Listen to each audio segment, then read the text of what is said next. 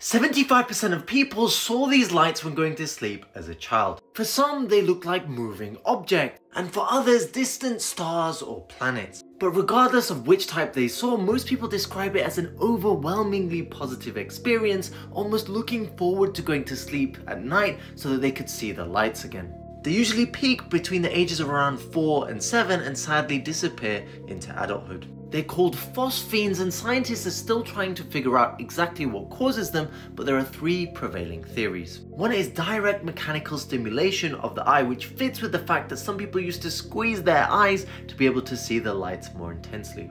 Magnetic field interference, or my personal favorite, biophotonic light. That's when your retina produces its own photons, similar to a firefly. But even though so many of us had this shared experience, it's very common to think that you were the only one, even feeling embarrassed that people would think you were crazy.